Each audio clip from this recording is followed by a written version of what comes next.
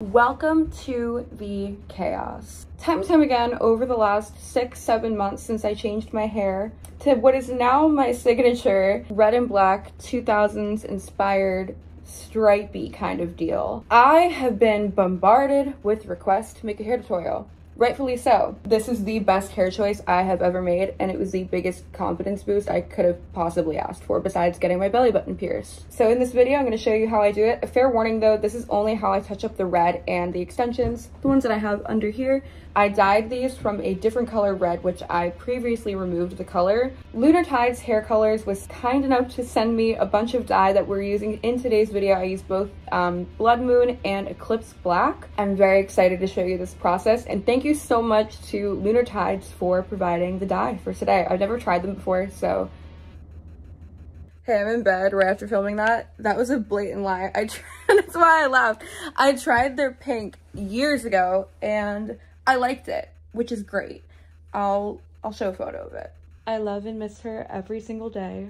I would never go back to pink hair though. I filmed the entire process of The universe does not want me to film. This has happened 3 times. I just have it plugged in now. We're on the other side of my desk. I'm kneeling for this. Quick sidebar before we jump in. If you're curious on how I do my makeup, I've already uploaded a makeup tutorial. Feel free to check that out after this. The only difference in the makeup that I have on this second is that I added a little bit of red eyeshadow underneath. I hope this is nice and informative for you if you also would like some red and black striped hair. There's not a lot of rhyme or reason to how I do it.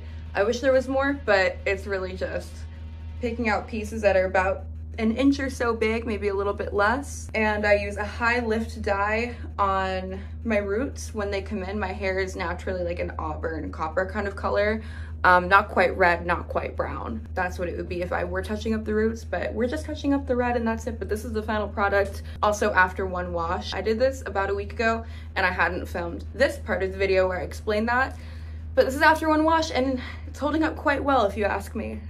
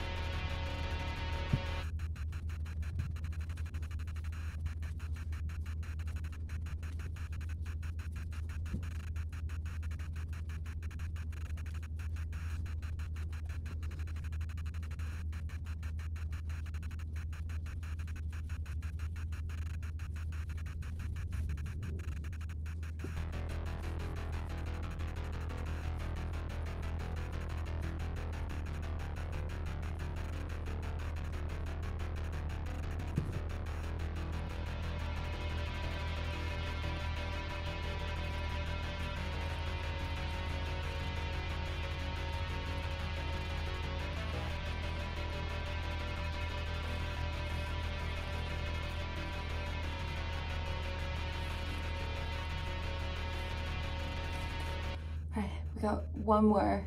My back is suffering so bad.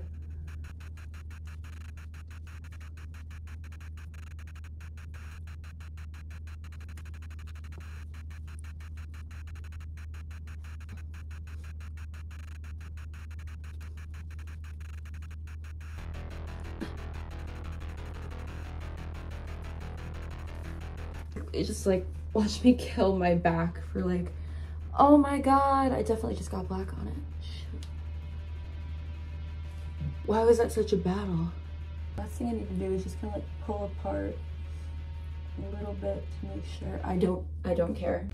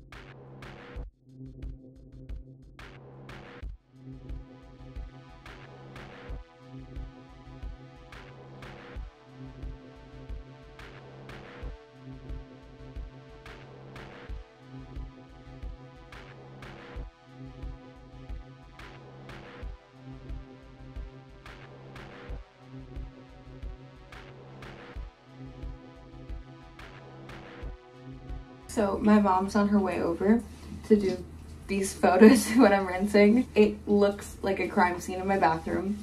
I think a good testament to this dye is if it comes out easily with household bleach. My hands aren't too bad. This is just kind of what to expect. It is unfortunate that I got it on my brand new tattoo. I need to immediately start bleaching my counter so my mom doesn't behead me, even though my bathroom already looks like that. Whereas other red dyes that I've used tend to look a little bit purple or bluish. This looks bloody. Oh, it's lifting very quick. Okay, that's great. Here's me after taking the photos that my mom did of me while rinsing, looking so bonkers. I'm just gonna voice over some of this part because this is a styling what everyone wants to see.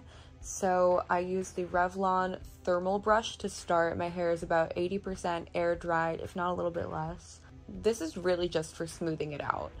I go in with the thing I actually use to style it, but this is to make sure it's totally dry and ready to go for the next part, all smoothed out and pretty. I also like to add these little flips at the end.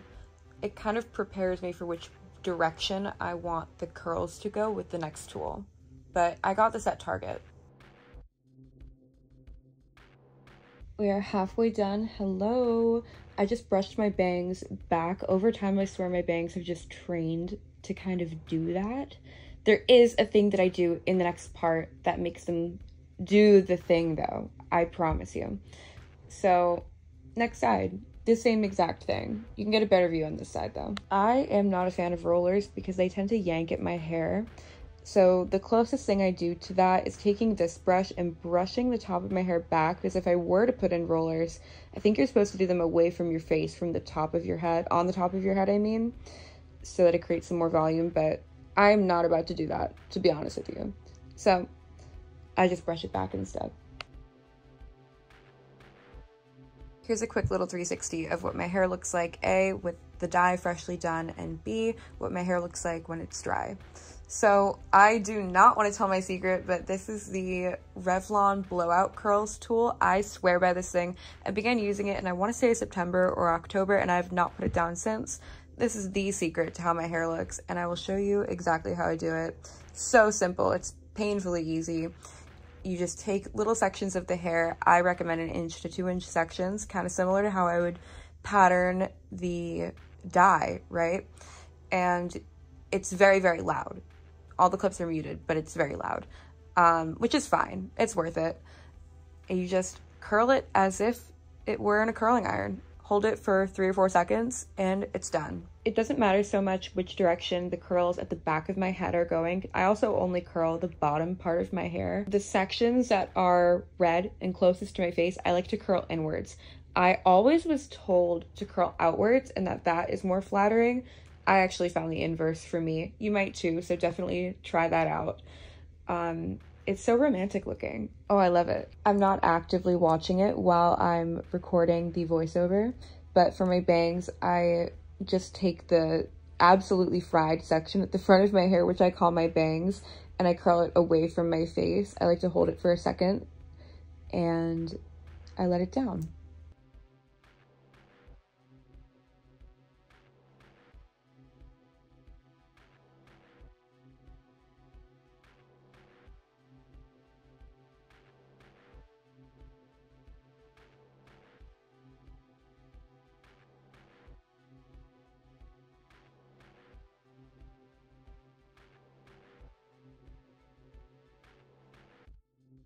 The trick is to hold it horizontal above your head, not just kind of holding it vertically to the side of your head, but right above it.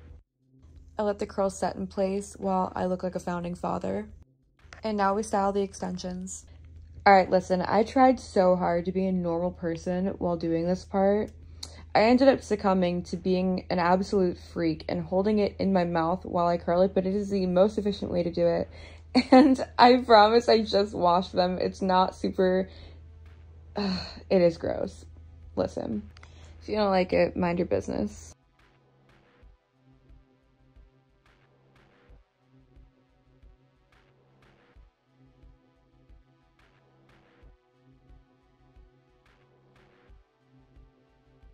I ended up just going back to holding it underneath my chin. I couldn't bear the thought of me being on camera holding an extension weft in my mouth. Digital footprint. So it's already there, whatever. When I curl my extensions, I apply the same principle that I did to curling my real hair. So bottom half of the extensions and only the parts that are closest to my face go inwards.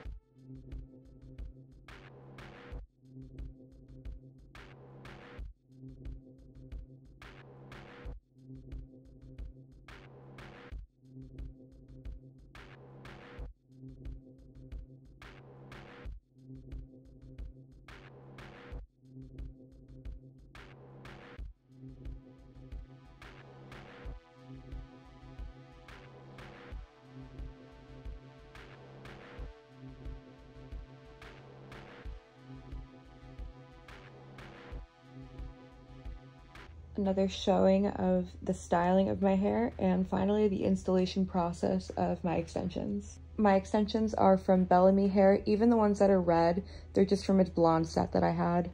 And that blonde set in particular held up really well because, like I said, there was another red on there previously. I think those might have been the ones that I used for the pink years ago.